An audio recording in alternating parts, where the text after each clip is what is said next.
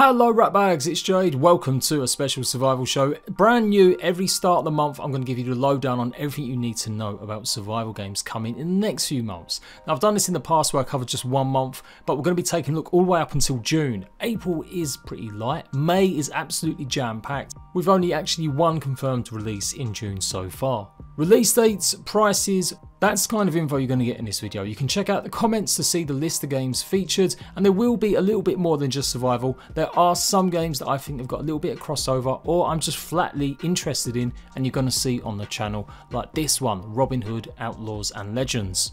But the main focus is survival, especially games that possibly may end up being delayed again. You know the usual suspects. As ever, I'll always keep you up to date with individual videos on some of this stuff if anything changes. But for now, this is the confirmed release dates. And I've got a big mix between brand new releases on PC, as well as the Xbox and PlayStation ports, as well as DLC releases, so it's all here. I'm not guaranteeing that all of these games are great, or I think personally they're amazing, but I know they're really hyped, and so I definitely want to deliver the information for you at least. So do go ahead and leave a like, make sure you comment in about what game you want to see or play the most out of today's video list. Come join a Discord where I've got links to most of these games in their own separate channels, so you can always keep up to date with all the latest news on all your favourite survival games. And let's go through survival for spring 2021. Breathedge is being coined the Subnautica, but set in space. It is a comedy survival game where you are tasked with staying alive as you try and get more oxygen to explore the wreckage and ruins of a huge space liner and solve some mysteries. It has been in early access on PC a number of years, and now it's finally coming to Xbox, PlayStation and Nintendo Switch as fully complete. The version 1.0 launched on PC a month or so ago, and now it is time for console fans to get a try of this comedy-filled space sim. It is going to be available on the 6th of April. It's going to be $25, but if you're really quick right now, you may be able to get it for $20 with a 20% pre-order time limit. Mostly positive reviews on Steam. It spent a number of years but received consistent updates, and have got more plans with free extra story content, as well as hopefully some new game modes in the future. So I think this is worth definitely a shot, particularly on an Xbox or PlayStation. As ever though, with survival games on Switch, definitely check out some gameplay before you purchase it. And it just so happens I've already done a few Let's Plays, and I've got a tips guide incoming the day that it launches on the 6th of April. A decent little game. Like I said, if you like Subnautica, you like lots of chicken gags, then you are going to love Breathedge, a great single player survival experience. So hopefully completing a somewhat lighter April month is Pray for the Gods. Now this game has been in development for a number of years. It's been on Steam Early Access for at least a year and a bit, and it's finally coming to Xbox and PlayStation. I am actually pretty impressed with this one. It is a mashup of Shadow of the Colossus mixed in with a little bit of Breath of the Wild, and chuck in some proper survival mechanics as you survive against the harsh cold, taking on huge giant monsters as well as some smaller mob-like creatures. It is a single player game. It is completely open world. You can choose to take on whatever sized massive boss in any way or shape or form you want, and you've got a bunch of upgrades and unlocks you can get to help traverse the environment. Right now on Steam, the game is $29.99. I fully expect that to be around $40 when it comes to console, maybe even more. At the moment, I can't find a pre-order page on the PSN or the Xbox. That's because it has been delayed a couple times in terms of where they thought it was going to release. They originally said Q1 2021, and that was in a post from a few months back, but only just last week they announced that it wouldn't actually be coming in Q1, it would just be a tiny bit later. They are now saying the end of April, and since that's literally only a few weeks away, I think that's probably a good date. So yeah, expect to see this appear at the end of this month, and if it changes, obviously I'll let you guys know, but yeah, I'm hoping it really does appear on the consoles then. It does look like the extra time they spent in early access was worth it though, as the ports are now native for the PlayStation 5 as well as the Xbox Series consoles, I do believe. You can expect 60 FPS and a bunch of other extras and additions for the PlayStation 5 edition, and of course it's still going to run nicely on a old gen console but at 30 FPS. Crafting, survival mechanics, I've played this a bunch of times a good while ago and definitely want to dip back in and see how it performs on the next consoles. Pray for the Gods at some point at the end of April. So back in November 2020, I took pretty much a survival vacation as I spent nearly a month playing and covering nothing almost but Assassin's Creed Valhalla. Really enjoyed it, really loved it. I felt it had great similarities, as a lot of survival games do, with RPG and open world, and I felt it fitted in. Got loads of views on some of them videos, so it was definitely successful. I am very much looking forward to the next batch of DLC that's coming out. Wrath of the Druids is going to take Ivor to Ireland and exploring a brand new playable area as you pretty much go and do all the usual Assassin's Creed things you've already probably done in England, but now we're going to be doing it with a bit more of a Celtic vibe. Now there's not that much information detailing everything you're going to be doing, and there isn't even a trailer yet, but it is going to be coming out on April the 29th. So I might just be able to squeeze in some of this before all the other big survival big guns hit in May. So yeah, very much looking forward to this one. I still haven't completed the first game, that's why I stopped doing content on it. I just literally couldn't keep up with all the other games that were coming. But for sure, I do want to finish it off and get back in and see if I can do some more guides and tutorials on the brand new DLC. Hood, Outlaws and Legends arrives on May the 10th. It's going to be available for Xbox, PlayStation and PC, and it's looking likely to combine a lot of PvP and PvE action in multiplayer heists. You'll be going up against other players in other teams as you try and take gold and valuables in from a keep protected by NPC enemies, all set in the fantasy world of Hood, Outlaws and Legends. They're mixing up the ye old legend with their own take on stuff, adding a little bit of magic with some great locations. I had a chance to check this out in technical beta, and while I can't say much, I'm definitely looking forward to seeing what the full release will be like. It's going to be $29.99 on Xbox and PlayStation. However, if you order a Year 1 edition, you will gain access with 3 days early. Again, another practice I'm not super pleased with, but I guess it's kind of common nowadays. The Year 1 Season Pass will give you a bunch of different battle passes, so it looks like you're going to be able to earn unlocks as you carry on playing the game and pretty much take out the opposition and try and get that loot off the map. Pretty much imagine the Assassin's Creed multiplayer modes mixed in with a little bit of For Honor and then chuck in a little bit of Escape from Tarkov, and you kind of get the idea of what Hood, Outlaws and Legends is going to be.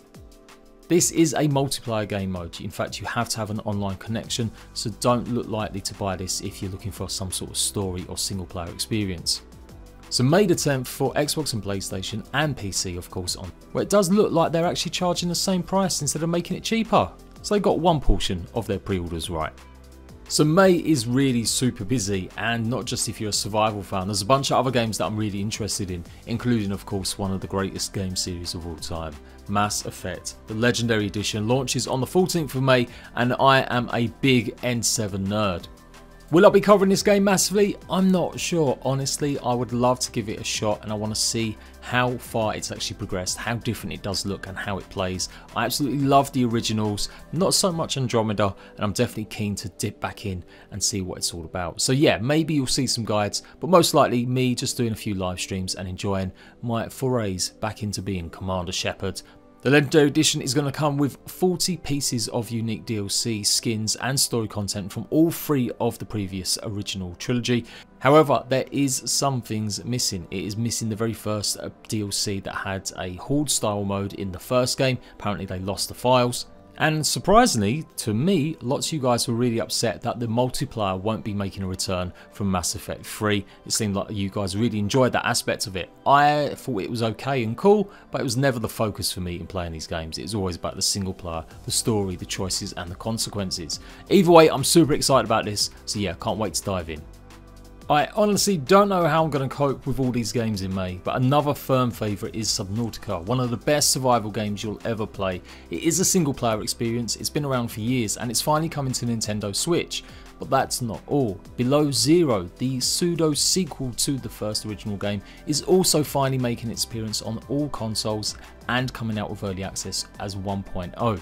So we'll cover the details of that in a second, but let's talk about the original game and what it could be like on Switch. The developers recently did a live stream showcasing how it looks, as I'm very skeptical of survival games on Switch. I've been burnt in the past by games like Ark and Green Hell. It has to be said as well that performance on Xbox and PlayStation still isn't amazing. Subnautica recently was free as part of the PlayStation Play at Home initiative, and I still believe that's going all throughout April. So go and check out the first game for sure.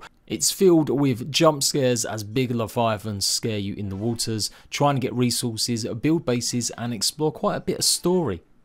In terms of price, it is bundled together if you want with the Below Zero game, so you can get both games together if you're a real big fan. But so far I'm only seeing it as a physical copy edition that you can buy for like $60. Otherwise you'll be able to buy both of these games individually. And of course Xbox and PlayStation, you are going to be getting Below Zero for the first time too. That's obviously going to be $29.99, the same price as the original, and you won't be able to buy any sort of big collection if you missed out. So hopefully you've downloaded the free PS4 version and you're looking forward to the sequel. As I have been doing lots of Let's Plays on it, you should go and check them out. The sequel has you returning to the same planet but a different hemisphere where there's lots of snow, ice and a completely brand new story. In fact, they went double on the story, lots of cutscenes, lots of NPCs, a whole host of new gadgets and enemies to swim away from. It's been in early access nearly 2 years. Originally it was meant to be just a DLC, then they expanded it as just a little standalone game, and now it's kind of more or less a full-blown sequel. Although you don't have to have played the first game to understand what's going on in the second, it'll just give you a little bit more little tidbit Easter egg style kind of stuff. Some other big differences: while you can still build bases, they now have the Sea Truck, which is a huge elongated kind of underwater submarine train, which you can upgrade and add stuff to and pretty much take that with you as you explore the new chilly biomes. It's a real shame they never took a lot of the feedback from the first one, which was to add some sort of co-op or multiplayer. Both of these games are single player experiences. Both versions will be launching on all platforms on May the 14th, and for PC players you're going to get the chance to finally complete the story, with the final pieces of the game being added on that day for you guys too. The original Subnautica, despite its performance problems on console, has been in my top 3 survival games the last 3 years, so I definitely recommend it. Even with some of the issues it's got, it's still a fantastic game, and developers have updated and tried increasing the performance. Let's hope that something goes along them lines with the Switch also helping with performance, as often the optimization does get sent back to other platforms. I'm going to do my best to get early review codes, so I've got a proper full-blown review, and expect lots of guides and tutorials from me as soon as this game is available for everyone. So I'm normally not a big fan of hunting games. I don't really like enjoying them, playing them, not my bag. I realised they could have good connections though to survival. So maybe Open Country could be the game that bridges the gap for you. This is made by the Fun Labs. These are the guys that ported a bunch of games, especially survival games like Stranded Deep and Unturned, to console in the last couple of years. So this is their first own project in a while. It's published by 505 Games and it's going to be coming out on May the 18th on PC. It is a single player or co-op game that you can play. No price listed as yet, but it does look likely it's going to be a full game rather than early access. And to me, it's a little bit like a State of Decay game without the zombies and obviously a lot more hunting.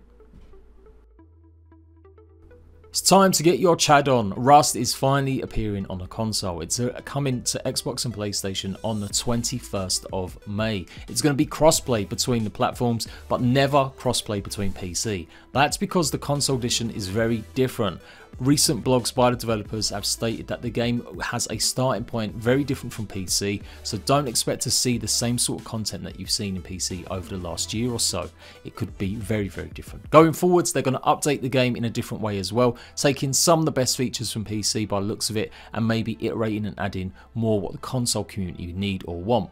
I was super excited about Rust coming to console. I've been saying it's going to be the art killer, it's going to decimate the DayZ player base. Absolutely on console, you're going to go mad for this game.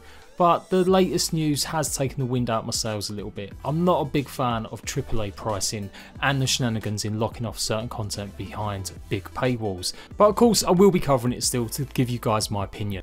Key differences also you should note from PC, of course, they're not talking anything about add-ons yet. Rentable servers will only be done through actual Double 11 themselves. You won't be able to use any outside companies, and it does look like the limit is going to be 100 players for a considerable amount of time, no 200 or 300 player servers. You will be able to use backwards compatibility to play it on your PlayStation 5 or Xbox Series X and S, but there is no keyboard and mouse support, as it would give too much of an advantage to console players using that kind of things. The game's currently still in closed beta testing, a technical test, and looks like that's been extended quite a bit. And again, controversially, they're only giving access to the next stage of the beta to people that bought the most expensive editions of the game rather than the base version, which in my eyes is pretty scummy. There's no word exactly when that's going to start other than at some point in April, but I would expect it towards the middle or end of April. It's also been confirmed there's going to be skins, so you can check out lots of new items every week if you want to make yourself look bling and good, and that is what you need to know about Rust coming to console. So another game not strictly survival, but it's got so many great elements like being able to craft your own weapons, explore a huge open world with some great combat based a similar style to Devil May Cry. I am talking of course about Biomutant. This game I have been hyped for years, and it's probably the most exciting release for me in May. Yes, it's beating games like Rust, Subnautica and even Arc Gen 2 DLC. Made by one of the original developers of the Just Cause series, Biomutant promises to deliver a full open world experience, taking on all sorts of smaller enemies and large as you craft your own weapons, unlock new abilities, as you not only be a Kung Fu Panda, you can be a Kung Fu Cat, a Kung Fu... well, I don't know what other creatures there actually are in there. They've got a full customizable option, effectively meaning that when you change your character, if you make him big and quite large, he's going to be super skilled and strong. If you make him quite lean, he'll be quite agile. These are the kinds of things that I'm super excited about. It's got so much combat in it, so many different types of enemies, big, huge, monster style, massive creatures that you're going to have to take on using specialized equipment that you'll unlock. There's factions in the game that you're going to have to be careful of. This game is looking fantastic and I can't wait to dive in. It's Xbox, PlayStation and of course PC. It is a full-blown AAA price point, so I expect it to be around $60. And I've even gone and ordered a special collector's edition. I'm that hyped about this game. The developers have been really hard on this. They were originally planned to release it early last year, and then obviously they had a decision to make about whether or not it was matching their quality. They've spent the last year doing plenty of bug fixing, adding and increasing the scope of the game as well, so it really is going to be a massive experience, and yeah, I'm totally down for this. Some other key features you need to note: there are mutations in the game. If you get exposed to too many items or things, they'll give you bonuses and buffs, but these are physical, not just some arbitrary stats tacked on. Your skin may become oily and luminescent if you're hanging around too much toxic waste in certain areas, and the biomes themselves are challenging. You will be able to free roam and do what you want, but some biomes will be too dangerous to venture into at length unless you've got the right equipment. The game is also promising consequences. As you go through and help different factions out, this may contribute to a different ending, particularly as the structure is around saving a tree of life. You can choose whether or not to do this or just leave it be. Here is the little bit of crafting as it's showing. It's meant to be pretty free. You can make all sorts of crazy melee weapons and all sorts of guns. And to help go along with the crafting and all the abilities, you do have these special equipment items that you'll need to progress and traverse the world too. A single player only experience though, but one I'm seriously going to put some time into. Absolutely, definitely top of the leaderboard in terms of games I'm excited for in May. All platforms, as I said, May the 25th. Coming up to its 6th birthday, it's the final end for Ark Survival Evolved 1 with its last ever DLC, Gen Part 2. The second part of the Genesis Season Pass. It is the conclusion to Ark Survival Evolved as we know it, before the sequel full blown comes out in 2022. It's going to be available for Xbox, PlayStation and PC, barring any more delays, as it's already been delayed twice. It's been a long time since I played, or to be honest, even cared about Ark Survival Evolved, but I am keen to see what the final conclusion to this is. Offering obviously a brand new map or exploration zone. In this instance, it's going to be a kind of space ark as it flies through the universe to a final destination, which I'm going to guess is the setting for Ark 2. Loads of brand new creatures taking inspiration from Horizon Zero Dawn and a little bit Halo, and it does look like to be the usual kind of stuff you expect. Lots of taming, lots of creatures to shotgun in the face as you try and work your way up to tech gear and do lots of new cool things. Missions will be returning as they were in the first DLC, but this time they won't be taking place on the map. The developers have taken on feedback and said you'll be teleported to a new instance to take part in some of the core missions, which were a nice feature from Gen 1, if just a little bit scrappy. We can only pray that for once and for all, a DLC arrives without a hitch. There has not been a time that something hasn't broke, been majorly bad, or simply just not been good enough for console release, taking months and months to fix, and one of the main reasons why I stopped covering the game so much. But I can't be too miserable about the ending of a game that gave me a good start with YouTube, in fact really set me on the road, and so yeah, it's a big part of my life arc. Even if I do hate it at times, I want to check out where we're going with the final DLC. It's going to be part of that season pass. You can't buy it separately, so you do have to buy the whole season pass, and it's about $34.99 or $40. They revealed a bunch of new stuff a little while ago, including some new creatures and of course new items. I'm very much looking forward to see how it all pans out. So yeah, coming out on May the 26th, fingers crossed, no more delays, and we all get a chance to take part in the conclusion of ARK. And finishing off what to expect with Survival next few months, Green Hell has got a tentative release date of June for Xbox and PlayStation. This will be the port that a lot of people are excited for. I would say Green Hell is in my top 15 survival games, maybe even top 10. It's a really good one. It's hard, it's a bit more simulation like, but there's loads of good story in it too, and you can now play it multiplayer with your friends. It is a survival experience, a bit like The Forest, fighting off Aboriginal people as you go and look for your missing wife. That's the story anyway. It came out of early access on PC last year, and it's been doing good, adding more and more content. The most recent batch of updates adding a new playable area for free, a new NPC race of Aboriginal people to help and do quests for, and some extra challenges. Some really good stuff. It came out on the Switch most recently this year, and I have to say I was really unimpressed. I felt like the Switch version was just a bit of a mess, and it hasn't received any updates since that launch correcting any bugs or issues.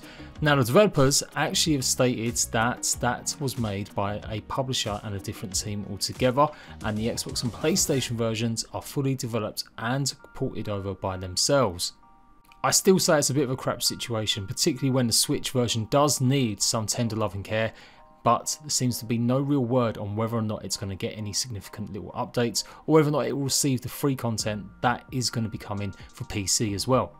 A great game on PC. I'm praying the port job for console, Xbox and PlayStation is good, and it's just not like the Switch version. You can expect this game to be around $30 to $40 when it launches.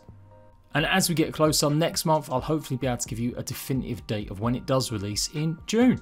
Now, a few exceptions to talk about. Conan Exiles Isla Siptah DLC. It is meant to be going live very soon on Xbox and PlayStation. Now, there's no definitive date, and I left it to the end because of that reason. Funcom are making sure though that consoles are receiving a parity patch, so Xbox and PlayStation are finally going to see about 6-7 months worth of updates from PC all hit at the same time in the next few weeks, although it has already been delayed twice. Apparently the game plan is that once that update hits and it's stable, they'll then look to release the Isle of Siptah, which had some massive revamps in the last 7 months, hopefully on the console platforms too. I am probably not as excited as I was for this. I feel like the DLC was kind of really too bare bones even to put out as early access, and I don't like the way that Funcom have pretty much abandoned the console platforms in the last year. So that said, if it does appear in the next few weeks, if it's somehow a miracle it launches in April, I'll definitely cover it. If it appears in May, I may not, as just May is way too stacked for me. So I'm really hoping this doesn't release until June, and that will give me some time to actually dive back into it and see how much improvements have been made or not. And also stay on the lookout for another kind of video like this where I take a look at the progress of all the survival games that are in early access, how many updates they've been receiving, what the likelihood of them is coming to console in the future, and generally just giving you a heads up on the health of some of the games of the future that may be coming to consoles as well. I've always got you, console fam, no matter what. Okay, so there we go. I've waffled long enough. I'll see you rat bags for the next video very soon. Don't forget to like, make sure you're subscribed, and I'll see you lot later.